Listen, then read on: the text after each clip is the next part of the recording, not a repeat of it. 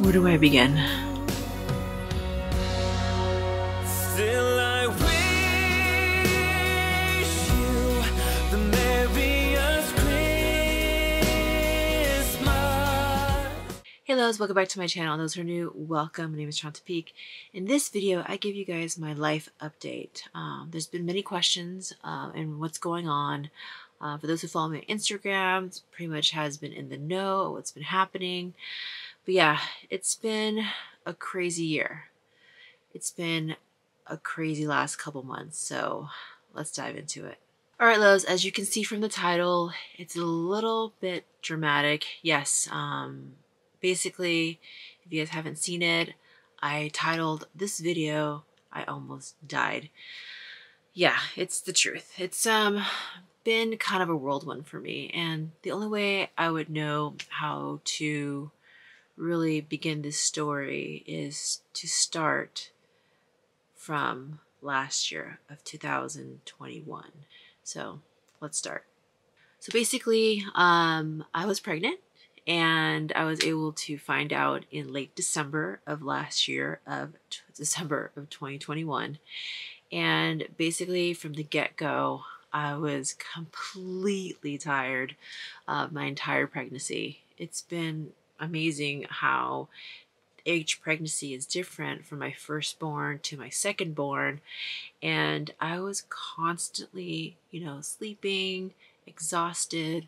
I remember telling my assistant that, why am I so tired? Why am I always, wanting to sleep, wanting to rest? I always feel really groggy because my firstborn, I was, on it, painting like rooms and having a nesting period.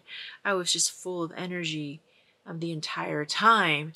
And, for everything that was been going on, I, feel very blessed to be even being pregnant. So there's no, complaining there. I know there's many people who, even at my age, I just turned 39, have difficulty, conceiving and having a baby. So there's no doubt in me complaining of not having a child at all. But my journey of working full time, having a toddler, figuring out this, underlying condition that's been causing me to not be myself. And on top of that, not being able to vlog, not being able to, make videos for you guys and do the things that I love and sharing the best that I can, right? In my content on Instagram and social media platforms.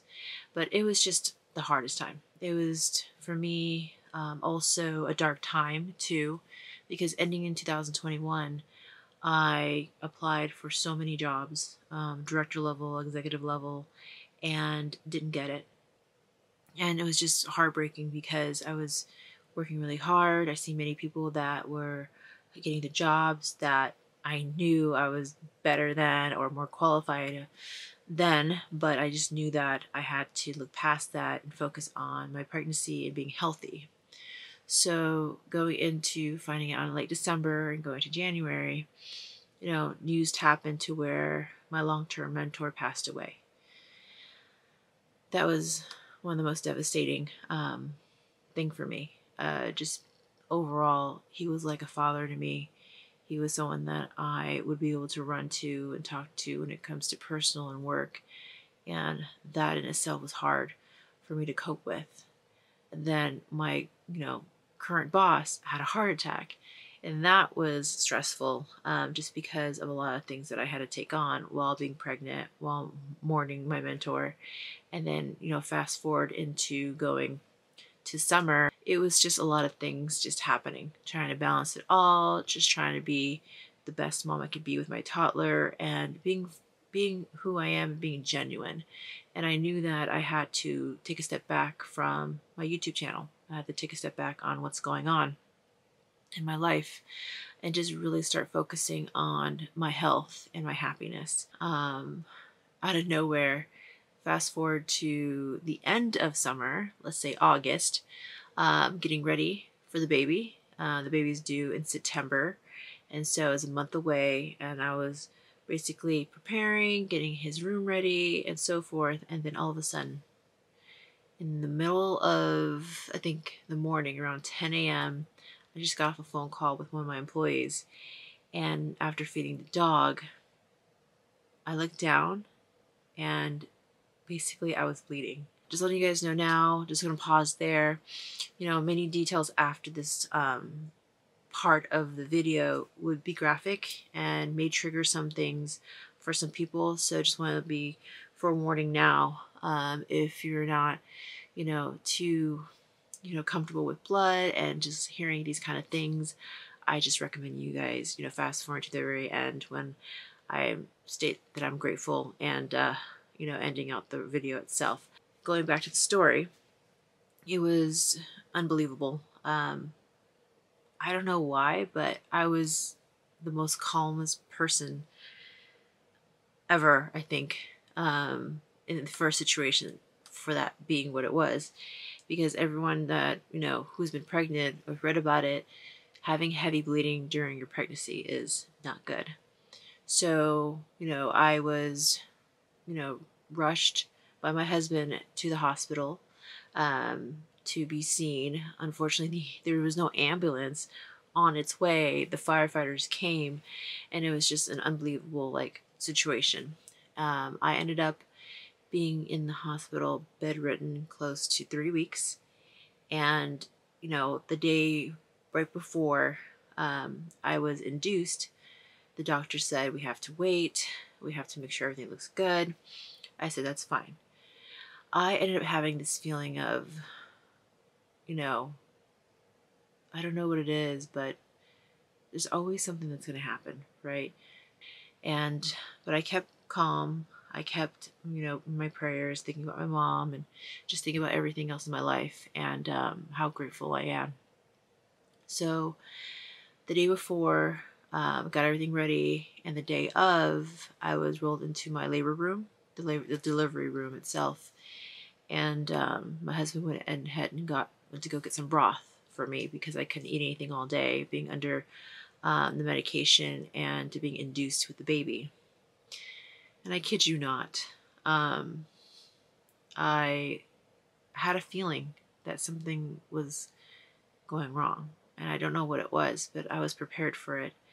And I looked down and I just started feeling a gush of water and wetness that was, below my waistline coming out of my vagina. And I realized I'm bleeding again. And then I ended up looking left and right, and there was no hospital phone. I ended up realizing that there was no service, that I was able to contact my husband. And then finally I pulled on the baby monitor off my stomach, the cords that was tracking the baby, and to figure out, okay, if I do this, the nurse is going to come in. And for some reason, I don't know where I got the idea, I pulled the cord and the nurse ran in. I told her, I think I'm bleeding to death. And she says, oh my gosh, let me get your nurse. The nurse came in and she said, okay, let's take a look. And by that time, my entire bed was red. And she looked and she said, oh my goodness, we need to go now. They pressed the button for the hospital. They called for all hands on deck, emergency C-section. And I kid you not, from my room to the emergency room, I called my husband to come back. And within 2 minutes, I was on the operating room. I was told by a gentleman that within 3 seconds, I would be under. And next you know it, I woke up.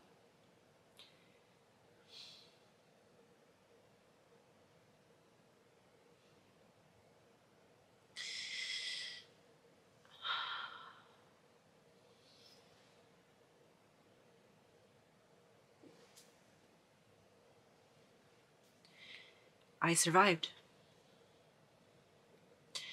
3 hours later.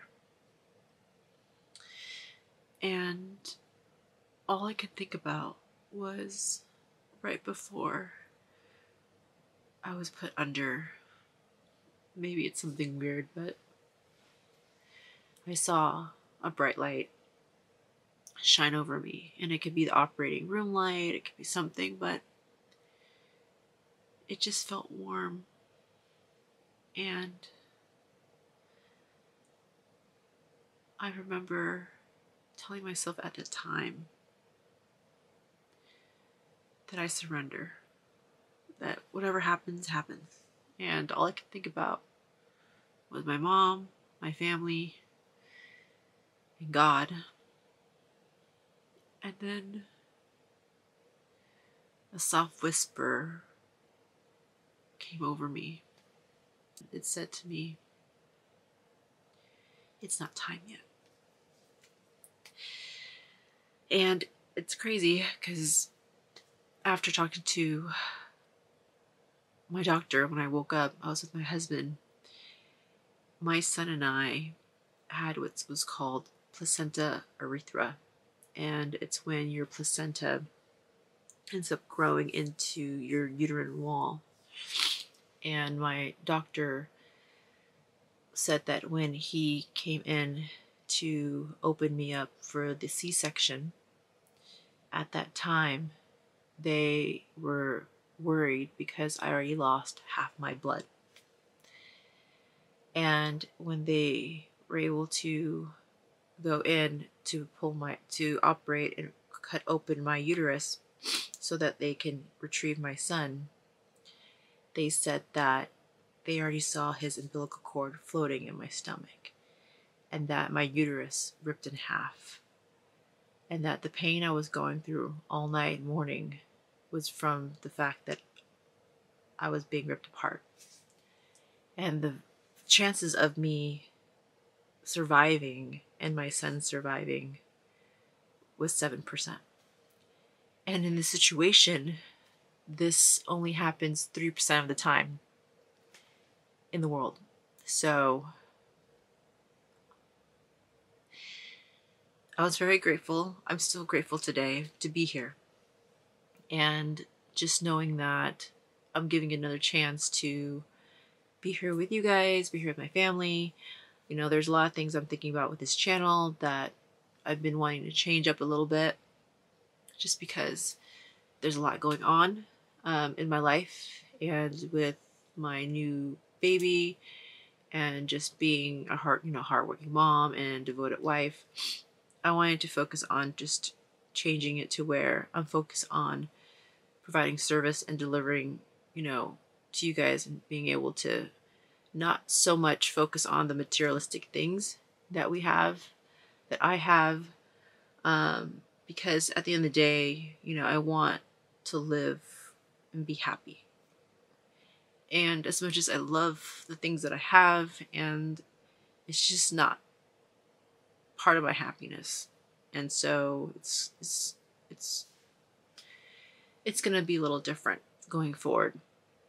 I'll still have reviews of bags that I like, that I'm gonna keep around, but I've decided to tone it down a bit and to sell my stuff and to basically focus on continuing to grow a family. Because after I was surviving, my doctor said that because of the whole situation, I had lost my uterus, and he had to perform an emergency hysterectomy. So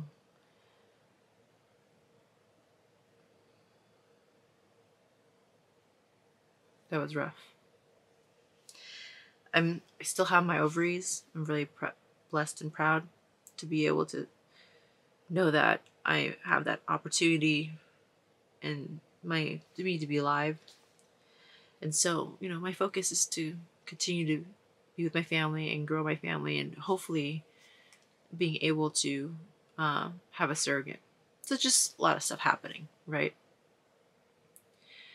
But I'm happy to be here.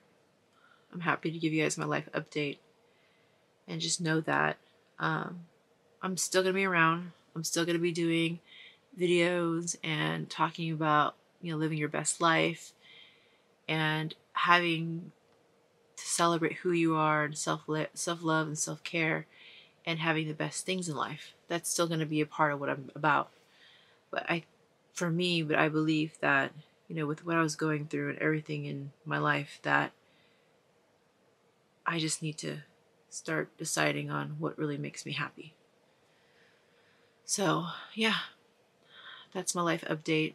You'll be seeing, of course, bag reviews and different beauty stuff and giveaways and things of that sort as I continue to do that for my YouTube channel.